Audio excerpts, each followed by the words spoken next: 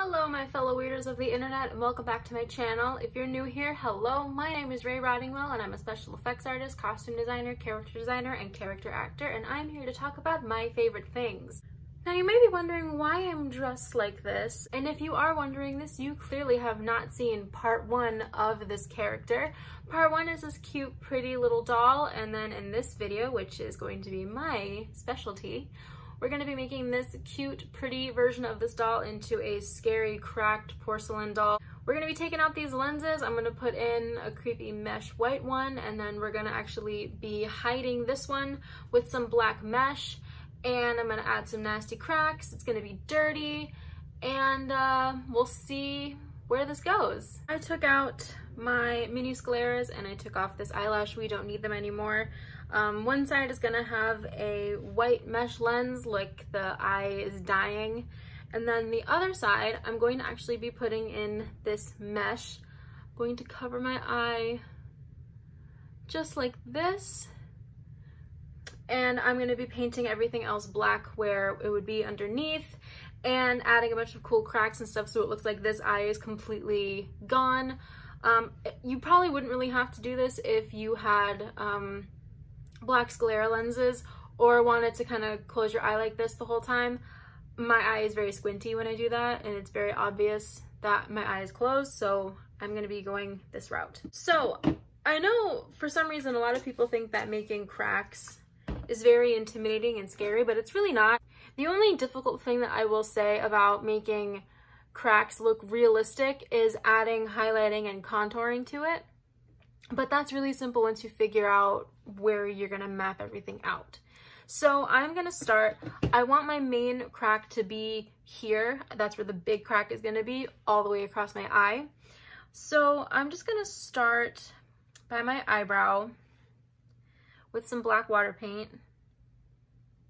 And this can be messy. It's gonna end up looking super cracked all over the place anyway. So here's my starting point.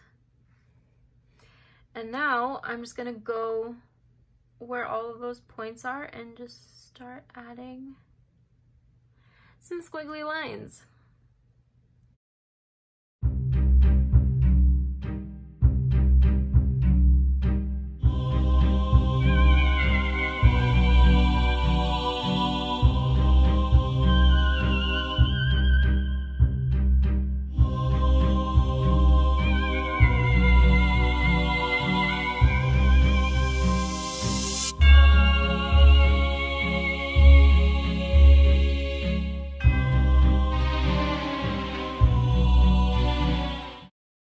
So then once we put this down with latex at the very end, I will be able to keep my eye open. And you can't really tell. It's sort of just like a cool idea. It's just like a cool illusion, just in case you don't really feel like covering your eye completely, causing more strain on your eye.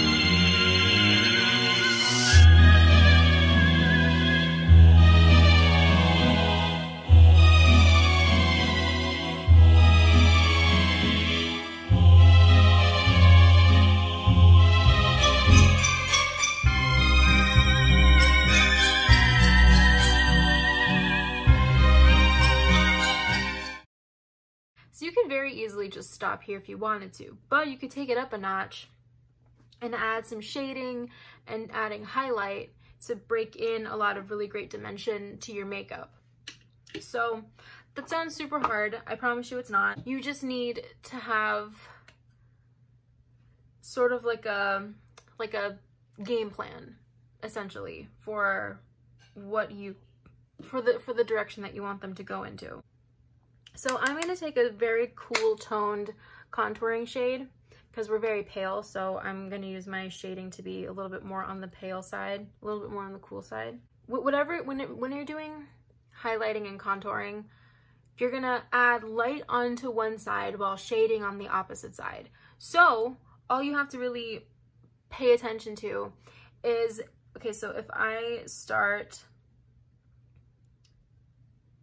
I'm going to start my shading on this side.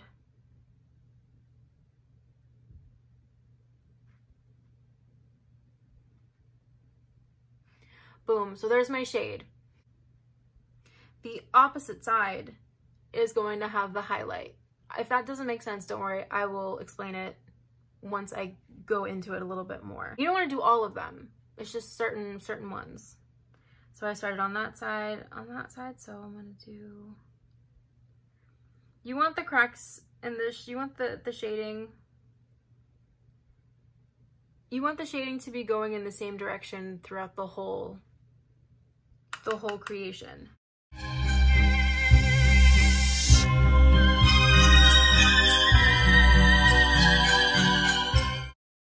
If we're looking at it on like a flat surface, the shaded ones, all these darker ones, are kind of almost like going inward, like they're about to also snap off. And then the ones that are going to be with the white on the edge of it are going to be kind of looking like this, like they were broken up. Does that make sense?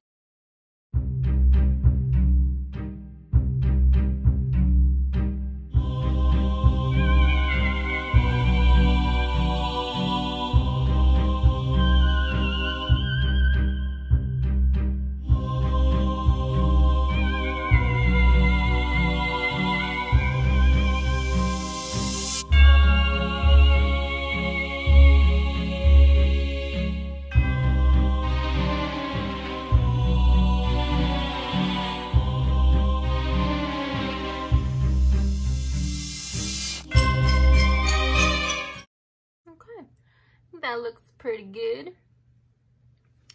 Now we're gonna go and just do some nice dirtying.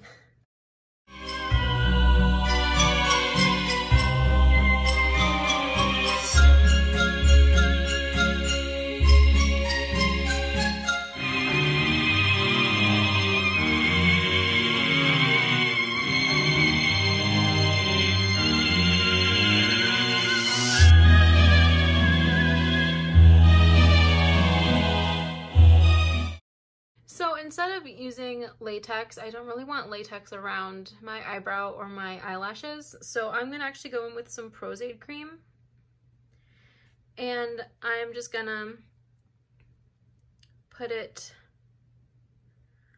all around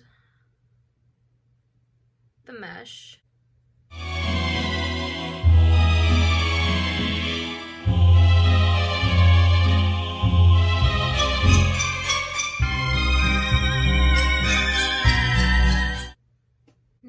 To worry about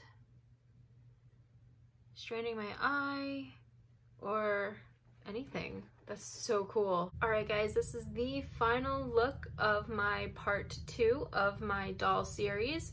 I'm pretty pleased with it. I'm glad that this ended up working out really well because now I don't feel like my eyes are going to be as strained trying to look through this mesh lens, and now I can see pretty clearly and not have to worry about that. Thank you so much for watching. If you enjoy me, if you enjoy my channel, please feel free to subscribe. Don't forget to like and comment on this video, and you can always hit the notification bell so you never miss a single video. Thank you so much. Have an awesome day, and I will see you in the next video.